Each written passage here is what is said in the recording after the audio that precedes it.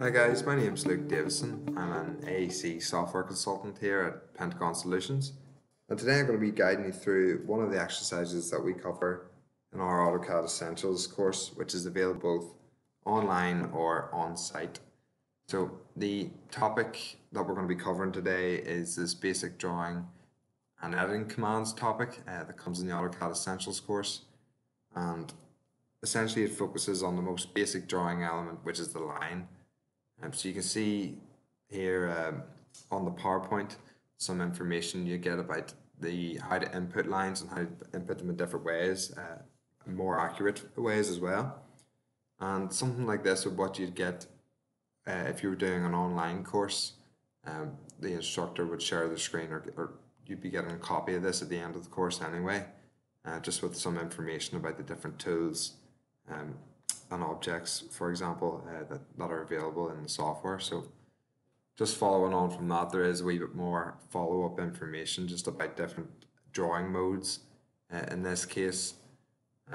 So once you've sort of covered the tool basic, the basic areas of the tool or the command, there will then be a demonstration. And this could be if you're on site, an in-person demonstration, or if you're online, it might be something like the video that I've got here. So I'm just going to let this run, which is by clicking play here. Hi guys, so I'm just going to be running through some of the basic drawing commands here. So I'm going to come up here to the Home tab, draw panel and select line. And what I'm going to show you with the line command here is down here at the bottom we've got ortho mode, which you can activate by pressing F8, where you can find it in the status bar down here. I'll just show you what that does. If I start a line command there, you can see I can place it anywhere. But if I come back and I turn on that ortho mode, you see that I can only draw at every increment of 90 degrees. I can place it, but I'm locked to 90 degrees there. Another way of accurately placing lines in the drawing is actually to use dynamic input. I'm just going to turn ortho off down there, and you'll see just to the left of it, there's dynamic input. And what this allows you to do is, if I select line again and pick my first point, you'll see here that there's a small box with the distance highlighted in blue there of that line, with the angle highlighted in this instance is 17 degrees. So what I can do is the value that's highlighted, that I can go and directly type into that. So for example, I'm going to make this line 1500 units long.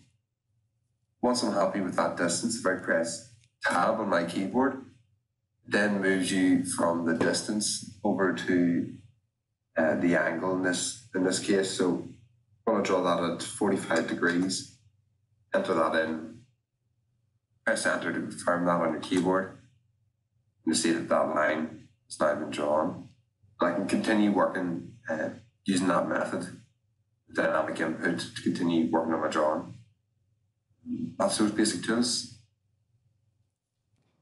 Alright, so that's a sort of example of a video which might be included in the PowerPoints from the one-day courses.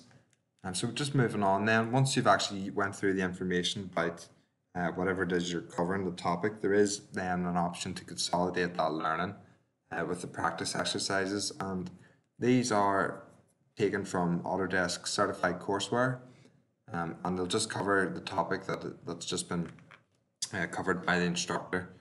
And there's actually larger practices as well every so often that brings multiple commands or tools together. So you can see in this example one, there's just an area here, a floor plan that is getting to draw using the different various tools, and there's another page following on from that.